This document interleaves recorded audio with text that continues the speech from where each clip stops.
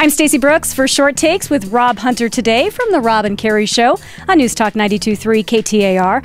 Rob, I want to talk to you about the World Cup. I was very fascinated and surprised to read this, but the World Cup on Facebook, when it comes to interactions, is bigger than the Super Bowl, the Winter Olympics, and the Oscars combined. What's your take on that? Because football is awesome! USA! USA! Woo!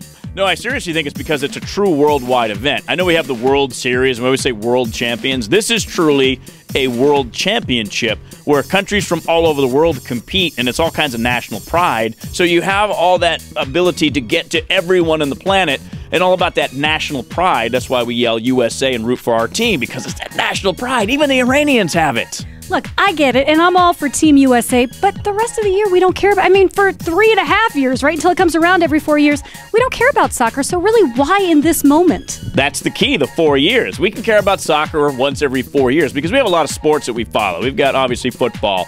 We've got baseball. We've got basketball. We've got hockey. So soccer kind of falls way down there because we have a lot of those sports. A lot of these countries, this is their go-to sport. They've been playing it forever. So because it's huge every 4 years, we can get down with that, kind of like the Olympics. So that's why we're watching. All right, but tell me this. I don't know about you, but when I was a kid, I played soccer, and most of my friends did as well. And then you find yourself as an adult not playing soccer or really wanting to watch soccer. Why is that?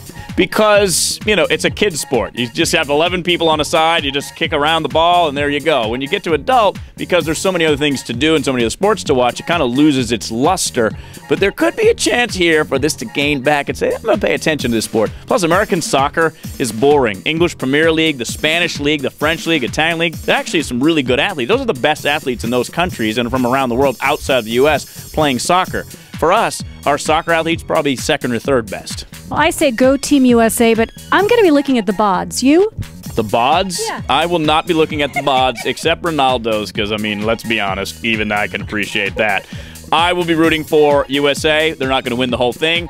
I got to go with Brazil because my team, Bosnia-Herzegovina, already out. That's a shame. Well, thank you. Wow. Team USA, go Team USA. Hey, if you've got a question for any of our hosts, just shoot me an email. It's easy. Shorttakes@ktar.com. I'm Stacey Brooks.